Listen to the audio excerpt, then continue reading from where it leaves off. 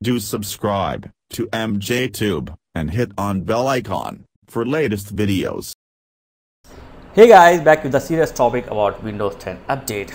So in this video we will learn how to fix this error code like 0x80190001. This is the error sometime you will get while updating, or sometime you will get like when installing. So let's see how to fix this error. So watch this video carefully. I will show you 5 steps to fix this type of Windows updating error. First and basic method is just go to start, go to setting, update and security, go to troubleshoot, simple, click on Windows update and run troubleshoot. If you are lucky, this will fix a problem, but most of the time this will not work. Okay, so leave the first method. If work, then great. If not work, then go to second option. Second option is here, go to start services. This is a powerful method. Okay, open this services. So here just search Windows update. It should be in lost. Okay, Windows update, double click on it, and in the startup type just select automatic and then start, apply. Okay, so this is the second method.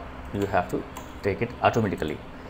And the third method is open your this PC and then go to C drive, then go to Windows. Under the Windows, search for software distribution folder like this. Open it and select all and delete it.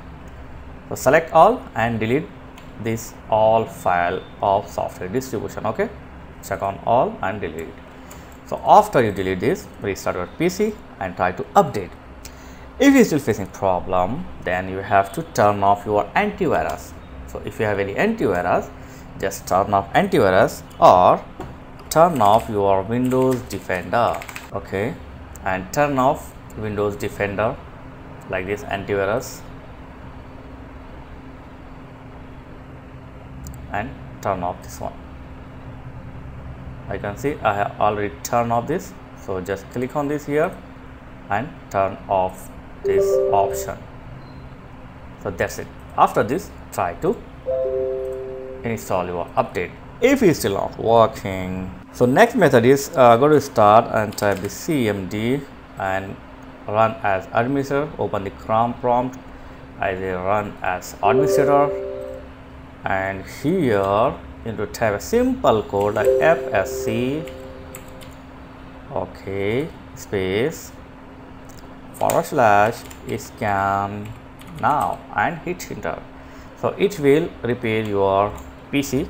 So after you scan this, restart your PC and then go to your setting and then go to update and check for update. Hopefully this will fix your problem. Okay, so let me know in comments which option is work with you. Thanks for watching guys. Catch you next video. Please like, share and subscribe. Thank you very much.